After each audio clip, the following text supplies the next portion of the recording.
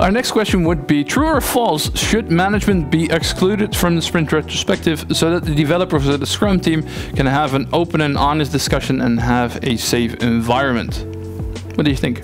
They should be excluded. During sprint retrospective, things are being discussed about the people, their relationships, communication, the work that has been done and the quality that has been achieved. And if there would be a manager involved or management involved, we would take away that openness and safety to maybe also admit your mistakes and your failures and the challenges that you've had. And if there's a manager present, I think it would feel less psychological safe for all team members to share their real challenges, failures. Yeah. What if, in the case that the process, the collaboration with management is hampering us in delivering value?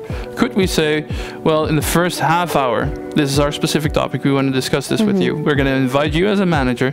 You come in for that half hour, we go through this, see what we can do with this, and then the manager goes out again. That's a good question.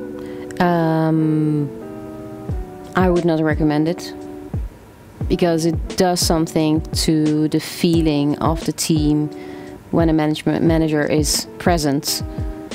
I would rather have him or her attend at the last 5 minutes, so they first can freely talk about everything that they want to discuss, and then after sprint retrospective or at the end, ask the manager to join if there's anything that he or she needs to know. All right. So summarizing that answer to the question, true or false, should the management be excluded from our sprint retrospectives?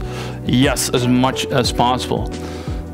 Technically, we could invite them and try to create as much as a safe environment as possible so that we can speak openly and freely and thoughts can flow.